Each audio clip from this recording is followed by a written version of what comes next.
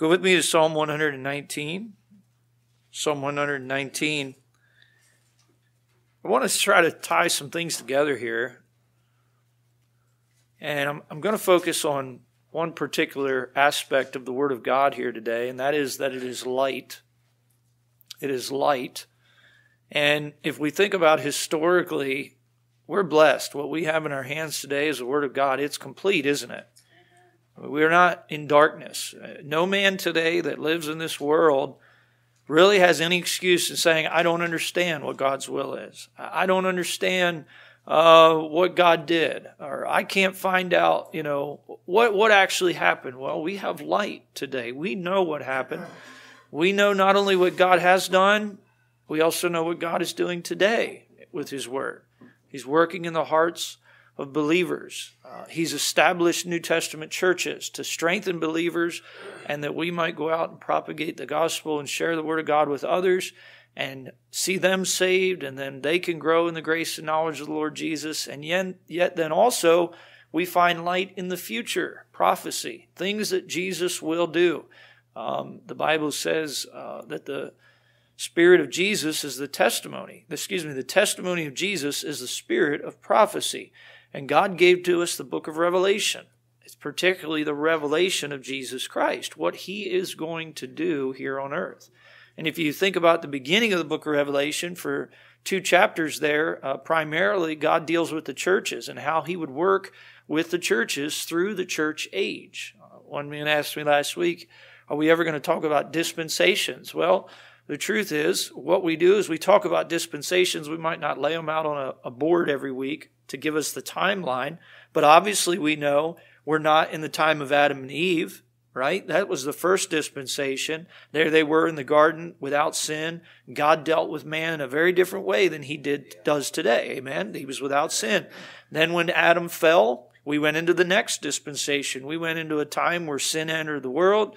God covered man's sin with a sacrifice and offering, and that dispensation was throughout the Old Testament. Then we have that in-between time when Jesus was here on earth. It was sort of a time where there was a preparation. John the Baptist was baptizing people. They were receiving Christ by faith, but not yet quite the way that we do today, because Jesus hadn't come and died. He hadn't been buried, hadn't risen again yet. They were still believing on Him by faith.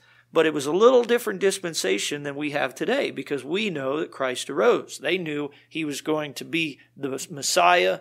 They knew that He had come to rescue Israel, but they didn't understand how He was going to do it. So people were getting baptized, people were following, they were repenting, giving their life to the Lord. And then when He rose again from the dead, they said, oh, now we understand what all this is about. That's the dispensation that we live in. And then there's going to be a dispensation in the future where Jesus is going to return for 1,000 years. But right before that, there's another dispensation, and that's a time when this earth is going to have a tribulation period. The Spirit of God is going to work differently with men during that 7 years than it does with us today. So if you break that down, really the fancy word of dispensation just means the way that God works with man. That's really what the dispensations are all about. We're not going to an animal sacrifice this morning. Anybody bring anything with them? No, you didn't, did you? Nobody's going to be doing that today, are they? And during the tribulation, the Bible says that those people who are giving their life for the Lord and getting saved, they're going to actually be beheaded. So there's going to be different things going on at these different periods of time. But God is still working with man. That's what dispensations are all about.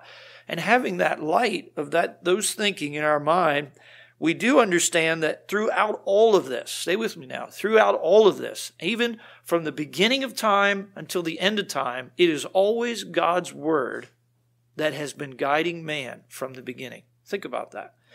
In the tribulation period specifically, do you know who is going to be guided by God's Word, particularly the Jews? They're going to be reading the book of Matthew. And when the Bible says, he that understandeth, it's in Matthew. Basically, it talks about that person who is seeing the Antichrist on Matthew 24, and he is seeing the abomination of desolation sitting in the temple. And then the Bible goes on and says, he that readeth, let him understand. Let's find that in Matthew 24. What I want to say to you is God has always left the light for man and has always been through His Word. Always been through His Word. God has always spoken to man. And it's now, thankfully, we're at the end of this. We're not having to go to a prophet and say, what is the word of the Lord? Aren't you glad for that today? And I'm not saying that was wrong for God to do that. That was what God did. God took a man, He called him, He chose him. And then you read the life of the prophets, these men didn't come and say, oh, I want to be one. God chose those men. And His Spirit came upon those men. And when they spoke for the Lord, often they said, thus saith the Lord, or the word of the Lord came unto me. Now, here's what's really great about those men. We'll get to Matthew here in a minute. After they received the word of God, God gave them utterance to speak. And then many of those men were used of God. And I say many because not all. There have been more prophets that God spoke by than the ones we have, the words of the men that we have recorded in this word. Am I right on that? The Bible tells us that the man came, for instance, David was rebuked by God's prophet, and he came to the Lord and said, thou art the man. Well, we know that Nathan was more and spoke more for God than that, but that's all the Bible recorded for us and canonized and kept for us, preserved.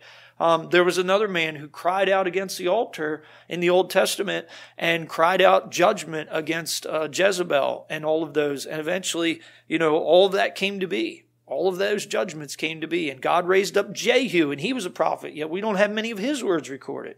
Pretty interesting. Yet all of those men spoke for God.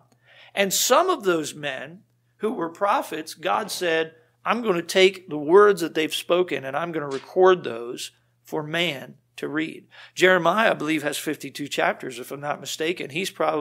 That's why we would refer to Isaiah and Jeremiah as the major prophets. Not because they did more of a work, but because God recorded more of their writings and more of the things that they've said.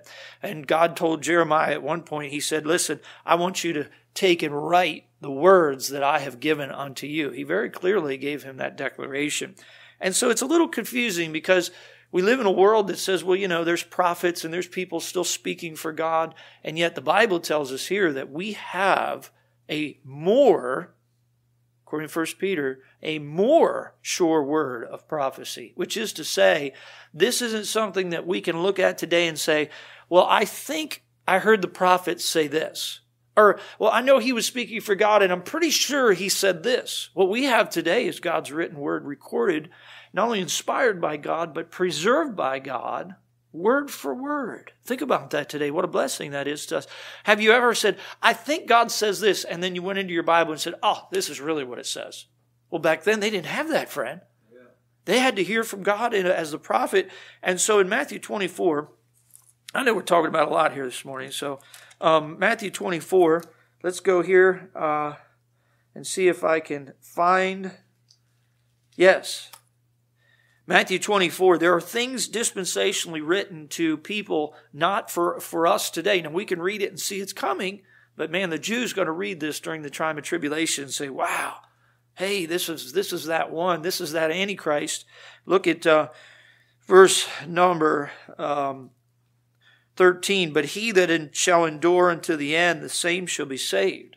Now, if you don't believe in eternal security, you'll take that verse right there and say, see, only the ones that make it through, only the ones that keep loving Jesus, only the ones that keep doing good works, they're the ones that keep their salvation. But that's not what this is talking about. This is in the dispensation, the idea of the Jews being persecuted. Millions and millions of Jews will be persecuted. The Antichrist is going to make war with the saints. And it says, but he that it shall endure unto the end, the same shall be saved. And this gospel of the kingdom shall be preached in all the world for a witness unto all nations, and then shall the end come. And that end is referring to the end of the tribulation period. He said, when you therefore shall see the abomination of desolation spoken of by Daniel the prophet stand in the holy place.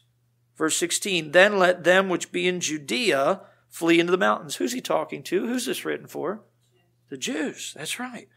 Let him which is on the housetop not come down to take anything out of his house. Now, and then it says, goes on to say, don't return back to get your clothes. Verse 19, woe unto them that are with child, to them that give suck in those days. He says, it's going to be hard for you ladies that are nursing, but pray that your flight be not in winter.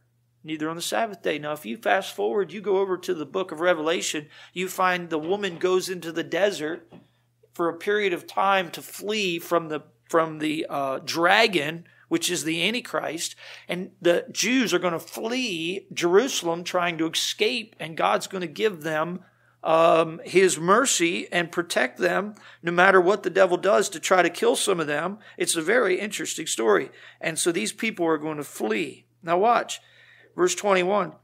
For then shall be great tribulation, such as was not since the beginning of the world to this time, nor ever shall be. That is a great tribulation. So go back to verse 15 just for a minute. Who's going to be reading this and coming to the knowledge, and if you would, can we say it this way? The light's going to be coming on when they read these scriptures. You know who it's going to be? It's going to be the Jews, which right now we have a remnant of Jews getting saved. But in the tribulation, there's going to be multitudes of Jews returning back to the Lord Jesus. And here's what's going to happen. They're going to read this Bible, this New Testament that they didn't say was God's word, and they didn't believe that Jesus was the Messiah. And they're going to read this and they're going to say, oh my, the Antichrist, here, this is this man. And it says, look at verse 15, when you therefore shall see the abomination of desolation spoken of by Daniel the prophet stand in the holy place, whoso readeth, let him understand. You see, God's got something right there. In fact, you'll find the book of Peter is the same way. It's going to be used by the Jews. During this time, James as well is a book that's probably the Jews are going to understand and see. It's really neat when you study dispensation. So again, just by way of introduction, the fact that God has always given light to His people, and it has been through His word. And that right there, we just saw a little bit of the flashlight, if you would, that's going to come on for the Jews during that tribulation period. Now let's go back here, if we would, to Psalm 119. And we want to read this, and I know we didn't, so forgive me. Psalm 119, verse 105. The light of God's word. Psalm 119, verse 105. I'm thankful, too, that this light has never gone out. I was thinking as I stood up here, it hit me, the Dark Ages. The Dark Ages. What was that all about? Well, you had priests standing up saying, no one is to read the Word of God but us. It's not for the common man. In fact, they would burn copies of the Bible if they were found. And also, no man was allowed to hold a Bible study. That was only for the priest. And according to them, nobody could understand this book but them. Can you imagine? So, why? I mean, I look at it simply as this. When I was in high school, they taught us, well, the Dark Ages are because they used bread for napkins, and they had candles in the castles. That's why they called it the Dark Ages. And we were technologically not very, didn't make any major progression. That's what their definition of the Dark Ages was. Then I started reading Baptist history and found out, no. It was the Dark Ages because the Word of God was suppressed. It was destroyed.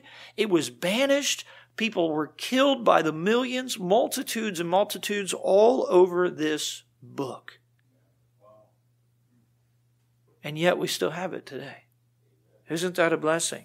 But overall, again, thank God we don't live in the Dark Ages. And again, not technologically, not as a civilization, as a society, but biblically, we don't live in the Dark Ages anymore.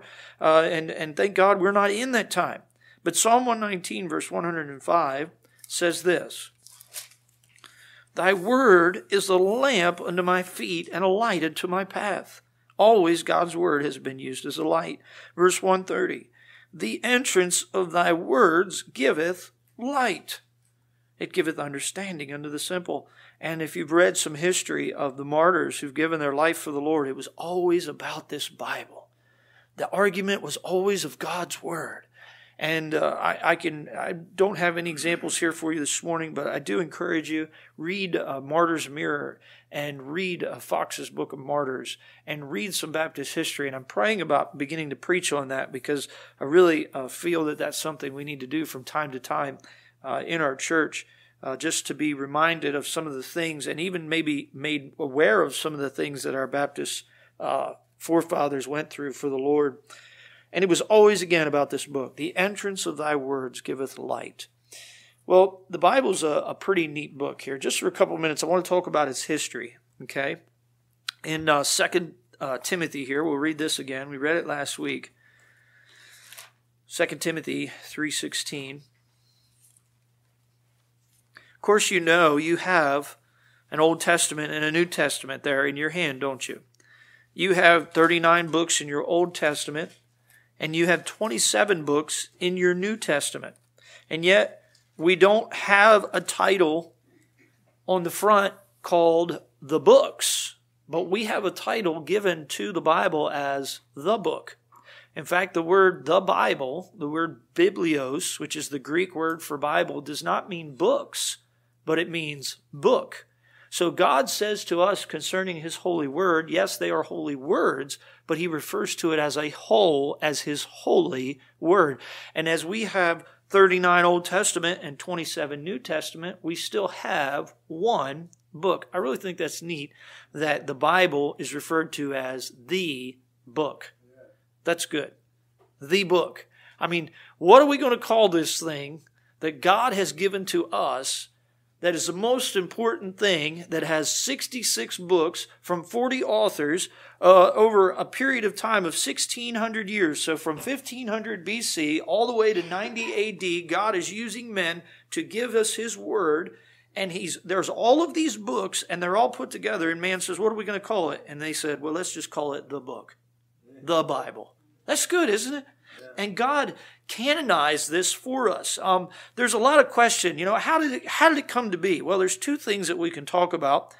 First of all, we know that it came about by God speaking to men. And again, sometimes some of those men, He said, I want you to go and write down what I give you, and I want you to record the words that I fill you with or speak through you with. I really think that's the greatest definition of inspiration. It's when God speaks through a man. We can still have inspiration today, by the way. We don't want to confuse the idea of the inspiration of God's word with the inspiration of God. God still fills men and breathes on them and blesses them and allows Him to speak for them. But we're not going to add to this word, and we're not going to take away from this word when we have some new so-called revelation. Don't get caught up with the words of revelation and inspiration, because we are dealing there's many charismatic people today that say basically whatever God gives us is just as important as God's word. And I don't believe that at all. I believe that every single thing we think we get from God, the Bible says, beloved, believe not every spirit, but try the spirits to see whether they be of God. Because we are human beings that are capable of deception. And without God's word, we will walk in darkness. Even born-again Christians can be deceived. Because we have what? A deceitful heart. Remember that. Amen? Remember that. And so I tell you, I believe God speaks to men, but I'd rather hear from God's people, well, this is what the Lord showed me in His word, rather than, well, this is what I was thinking about, or this is what I feel, or this is what I think God gave to me. Yeah. Because if you really believe that God gave it to you, I believe you're going to find confirmation in His word that is from the Lord. Yeah. Because the Bible says God speaks twice. I really believe when God bears witness in our spirit, if we believe that that's God speaking to us, we're going to find confirmation in the Scripture. And be careful to walk forward just by the thoughts of your mind or your heart, because we can be very deceived. And it happens. I've seen it in Christian circles. I've seen it in my own life. I've seen it with people that love the Lord genuinely. They get caught up and they act like they get into this spiritual plane that every thought that comes into their mind is from God. Please don't ever go there. And if you get there, say, Lord, help me, because I'm elevating myself and my thoughts above your holy word. I don't ever want that in my life. And guys, I can show you people that have toppled off of that tower of righteousness over and over again, of those people that think they've got God's revelation and God's inspiration, and it's just nothing but a mess. Stay grounded in this Bible, and that's where the true light is. So what do we see here? 40 different authors, if you would, or writers, and different prophets, God choosing to write this. 66 books in total. And you know what the Old Testament is about. It's God's law. It's God's revealing of His answer to man's sin. We find the first 5 books to be called what? The Pentateuch, also known as the law. Jesus referred to it in the New Testament as the book of Moses. 5 books referred to as one book. So it's biblical to call the Bible, which is 66 books, one book, the Bible. Jesus referred to 5 books as one book. And he says the book of Moses in the New Testament. Of course, we know what that dealt with. But then we get into the history of Israel. The next step is Joshua through Esther, dealing with the nation of Israel as they go forward. Then we find to that part which is usually referred to as the poetic books, Job, Psalms, and Song of Solomon, these books that God records next. And then lastly, we have the prophets. So simply put, what about the Old Testament? Here's something that people often say. Is it in order? Well, truth be known, it's not. Some of it is in the sense of historical canonicity, which is a fancy way of saying whenever it was written, then that was the order it goes in the books. But guess what the oldest book in the Bible is? Oldest written. Somebody know? This is somebody? Job. Okay. The oldest book that was written was Job. Job was actually written before Moses wrote all the way back to Genesis. But we would probably think Genesis was written first, wouldn't we? Because that was from the beginning. But and that's what's really neat about this. Think about this for a minute. God took Moses. This is good. You got to get a hold of this. God took Moses and let him write Genesis, Exodus, Leviticus, Numbers, Deuteronomy. It's referred to, and Jesus authenticated that by calling it the book of Moses and the book of the law. He gave Moses, not only allowed him to write everything that the nation of Israel went through with Egypt and bringing out, but he also gave him revelation of all the people before Moses, Abraham, Isaac, Jacob. Gave him all of that. Can you imagine? Can you imagine Moses receiving that from the Lord? Moses, I'm not only going to have you record what you're going to do, and if you study the book of Moses, it goes all the way to the end. Genesis, Exodus, Leviticus, Numbers, Deuteronomy. And in the end of Deuteronomy, Moses is dead. So God even had Moses write about his death before he died. That's an amazing thing to think about. And then you go back and you find Moses recording the beginning of Genesis as well, right to the creation in the beginning. What a great thing to think about. Yes, ma'am. What is the Pentateuch? So the Pentateuch means the law. It's the Hebrew word for the law. And the Pentateuch is the first 5 books of the Old Testament. 5 books. Yes, first 5 books. Yep, that's correct. The Pentateuch. Yep. Actually, Pentateuch, Penta is 5. Yep. So, very good. Yep. So you with me so far? Okay. Time's being good to me too. All right. Then we come forward. And by the way, how much time was there in that silence time, as we refer to the time of the Maccabees, if you study history, between Malachi and Matthew? There's a period of silence there. It's about 400 some years, roughly. 430, so some people say, some 440 years. There's a period there of complete silence where no more prophets are spoken or no more people speak. Go with me to Hebrews chapter 1. Really neat book, neat verse talking about God's word and the giving of it here. Because there is another person who was used by God to give us his word. We always talk about all the prophets, don't we? Oh, well, even better. Even better than Apostle Paul. Hebrews chapter 1. Hebrews chapter 1. All right. Hebrews chapter 1. Yes, Apostle Paul. I agree with you. But even greater than that. I'll give you a hint. He's the greatest man that ever lived. Hold on. Don't read it. You're cheating. There you go. Going to the Bible again to get answers, Miss Pat. What is the matter with you? Who's the greatest man that ever lived? Ah, that's right. Hebrews chapter 1. God, who at sundry times, that means different times, past times, in diverse manners, different various ways, spake in time past unto the fathers by the prophets. Now, this is good too. I always say this when I talk about this point. God chose to speak to man by the prophets. Now, here's something interesting. In the Old Testament, during that time, God used priests to intercede for man in the Old Testament. But all that was done away with when Jesus came. Jesus spoke to us And now we could speak directly to him. The veil is taken away, the Bible says. Isn't that nice to know that? Yeah. Hebrews chapter 1, verse 2, hath in these last days spoken unto us by his Son. In fact, if you read the Old Testament, God said he would send himself a man like unto Moses, a prophet. And guess what's different about this prophet? He got the title of capital P. Prophet. Capital P. That's actually in the book of Isaiah. So it's really neat to think about that, isn't it? How God chose to use Jesus as the greatest of all prophets to speak the word of God. And of course we know, what was he? In the beginning was the Word, and the Word was with God, and the Word was God. And when he sat there in the temple and went and read the scriptures, he asked the doctors and the lawyers and the scribes and the Pharisees all those questions. You know why? Because he understood it perfectly. He understood it perfectly. He was the Word of God. It's really neat to think about that, how God used these different prophets and different people. Then we have our New Testament, and that's what we're up to here. We're up to where Jesus came on the scene. We have Matthew, Mark, and Luke, and John. We know that's referred to as the Gospels. These four men dealing with the birth, the life, the death, the resurrection, and the ascension of Christ. It's often been said the Old Testament is Christ concealed. Okay?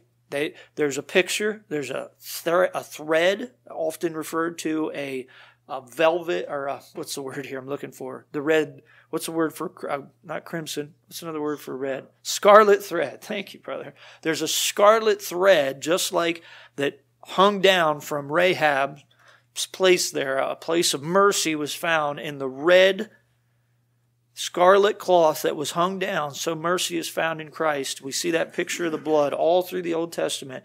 Christ concealed. And what do we find when we get to the New Testament? Christ revealed. That's what happened.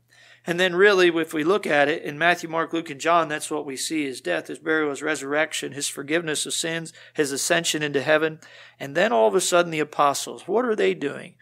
Well, really, they're re-clarifying and they're expanding on the work of Christ, because now they understand redemption. Now they understand his forgiveness of sins and all of those other great doctrines that we have because of the life, death, burial, and resurrection of Jesus Christ. And of course, next we go to the Acts, don't we, of the apostles. Acts chapter number 1, you'll find probably there in your Bible the word Acts of the Apostles. And it is a great book containing the spread of the gospel, just like God said it would do with its churches. And then we find a man come on the scene that God really puts a focus on, and that's Paul, as a missionary. Believe it or not, Paul wrote a lot of books in the New Testament. God used him, if you added up the number. But if you added up the complete volume of who wrote more in the New Testament, guess who it is? I'll give you a hint. It's not really a hint, it's a giveaway. Acts is 26 verses, I believe, or chapters. Let's look there. 28 books is Acts. And I'm going to give you the other one since you didn't get it yet. Luke has 24 chapters, I believe, if I'm not mistaken. Is that right? Yeah, 24 chapters. So, Luke. And we know that Luke wrote the book of Acts because Paul in the later of his life says, only Luke is with me. And you find as you're reading through the book of Luke, it's really neat. All of a sudden, you hear the stories of what is happening in Paul's life. And then all of a sudden, Luke comes on and he starts saying, we. None of that is before a certain portion in the book of Acts. So Luke comes in and joins Paul's ministry at some point and stays with him all the way to the end. And God uses him to record the life of Paul. So there's some neat, interesting facts about the New Testament. So Paul's epistles were great. We know that.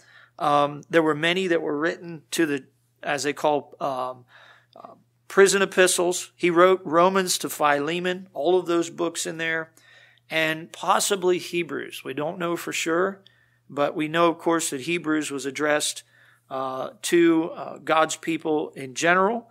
We're not quite sure where. He wasn't to a certain group. Like when he wrote to the Romans, we know it was for those people, the Thessalonians, Thessalonica, the Ephesians, those in Ephesus. But Paul wrote to the writer, I should say, whoever it was, wrote to the Hebrews, and there's no name given. Many people think it was Paul, but the truth is we won't know till we get to heaven who God used to write the book of Hebrews. We naturally assume it was Paul because he had such a heart for the Jews, and he wanted them to be converted. And he dealt with that in the beginning of the book of Hebrews, trying to bring in the Old Testament and show how all that was a picture of Christ. And so it's commonly thought that it must have been Paul because Paul had a heart to win those Jews to the Lord. Could also have been Peter.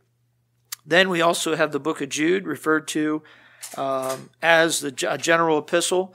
And it's been said that if the book of Acts is the Acts of the Apostles, Jude is the Acts of the Apostates. That's often referred to. How an apostate preacher or people would live. And then lastly, there's prophecy. A whole book about prophecy in our New Testament. That is, of course, which book? Prophecy. If you had to say what's the greatest book dealing with prophecy in the New Testament, Mary? Revelation. Very good. Very good. So here's pretty neat. The Old Testament was like the promise. The New Testament was the fulfillment of those promises. The Old Testament was preparing the way of Christ, a preparation. The New Testament was the presentation of Christ. The Old Testament was building a foundation. The New Testament was building the building. See how that works? All right. So, by way of review today, what is the Bible? If you were to give a definition. All right, class, some hands here. What is the Bible? Mrs. Helen? God's holy word. God's holy word. All right. The Bible was written by about how many prophets?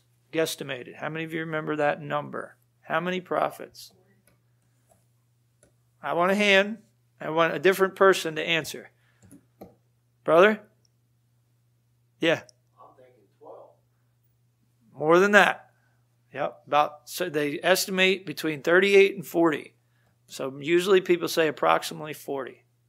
Yep. And the reason for that, I think, is the idea, because if you read like Daniel, there's a whole chapter that Nebuchadnezzar wrote. So it's a little questionable, like, well, should we give that to Nebuchadnezzar or should we give that to Daniel? Because Daniel is recording Nebuchadnezzar's entire chapter of writing. So overall, I think Daniel gets the credit. But about 40 authors. About how many years was that written over? Somebody remember that? About how many years? Miss Pat? Yep, approximately 1,600 years.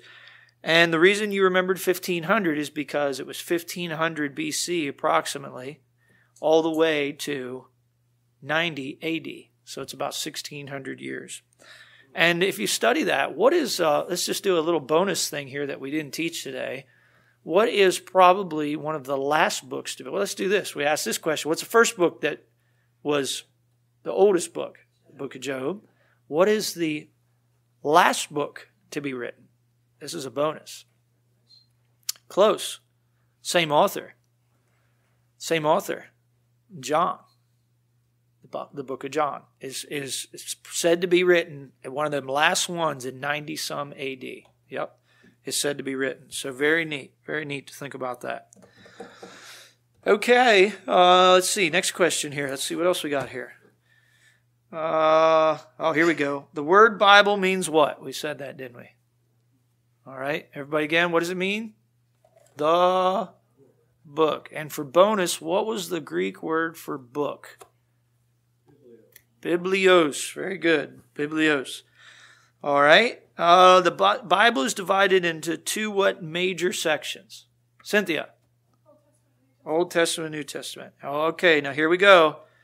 How many individual books are in the Bible total? Young person. I'm going to call on one of you ladies. Your turn. How many books total in the Bible? Old Testament and New Testament. Very good. 66. All right. And Old Testament. How many in the Old Testament? All right. Old Testament. Miss Heidi? 39. All right, somebody's good at math. Ready? 66 total. 39. How many books in the New Testament? Brother Paul? Very good. 27. All right. Now, how about parts of the Old Testament? We can do this together, okay? Somebody give me some divisions of the Old Testament. We talked about the first one in particular. It's called many different things. We're going to go together. We'll give everybody a chance. You think you got it, Ms. Paula? The Pentateuch, the Law, the Book of Moses, which is Genesis, Exodus, Leviticus, Numbers, Deuteronomy. Okay, what comes next? You remember? The historical books, Joshua, Judges, Ruth. Very good. It's up to Esther. That's the historical books. Then we've got the third group, which is the poetic books, Job, Psalms, Song of Solomon. All right. And then, of course, Proverbs is a little bit poetic as well. Sometimes that's included. There's some sort of in its own little group there. And then we go into what?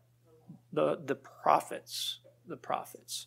And they're usually divided into the major and the minor. Again, all being important, used by God, some just larger than the other. Major prophets. How many of you know that? What's one of them, Brother Jim?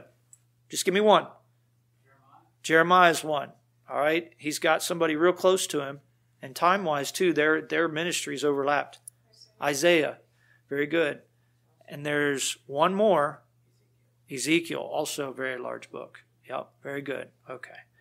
Good job. Okay, so there we go. Praise the Lord. We did good today, class. Good job. New Testament, first division. What happened? What about Nehemiah? What does he consider? So Nehemiah is going to be the historical. Any in that little line there is Nehemiah. He's going to be in the historical because he dealt with, if you remember, the rebuilding of the walls in Jerusalem there. Yep, that was the historical. Okay. How about New Testament? Divisions of the New Testament. What's the first one? First one. Matthew, Mark, Luke, and John. Open your Bible and read what it says there under Matthew, Mark, Luke, or John. You're going to find a title heading, and it's going to tell you what those first four books are referred to as. Somebody else hasn't answered yet. New answer. Brother Dick? Yeah, Brother Ray? Okay, now that is a very good question. We have never preached on that. But the Synoptic Gospels are 3 out of the 4 books. And that is another question for another day. Because believe it or not, they're not all synoptic. John is a discourse. So that's a really good point. We're going to actually get into that at some point. That's a great Bible study. Remind me on that. That's really good. Matthew, Mark, Luke, and John are referred to as what? Very good. The Gospels. Thank you. The Gospels. That's the first one. After the book of the Gospels comes what? The next division. The Acts of the Apostles. All right. And then we get into Paul's epistles, general epistles, and then the last one is what? The division of the New Testament. That last book. Prophecy. Very good. All right. And so we understand that. All right. Good little study today. All right. Let's keep going forward here with our Bibles. Keep reading them and keep looking for light. Amen? As again, I think our main theme today is God has always given His people a light. And we're so grateful for that. And you know, Christians sought for it down through the ages. They wanted to have that light. And I question anybody that undermines or says there's no need for God's Word, or then they talk about some of it and then they say, well, you know, that's written by man. It never ceases to amaze me when you have a discussion with somebody about God's Word and they start talking about God and they start talking about God's Word. And then when you start to say something that disagrees with them, they'll say, well, that was written by man anyway. Are we talking about the Bible? Because it's either all of God's Word or it's none of God's Word. You can't just pick and choose. And I believe this all to be light. Amen. All right, let's pray here just for a moment. Father, thank you again for our little Bible study this morning. Thank you for what we've read. Thank you for the instructions you give us. And Lord, truly today it felt like a little Sunday school, didn't it? A little Bible training course. we need this. We all forget, and even me, I was cheating here as I was going down through, trying to remember the different divisions of the Old Testament and New. And I'm the pastor. And Lord, I need reminding, and I need to continue to read and search and study. Help us, Lord, to rightly divide the Word of God and realize that it's not just a jumbled up book of different various religious writings, but it is perfect, it is pure.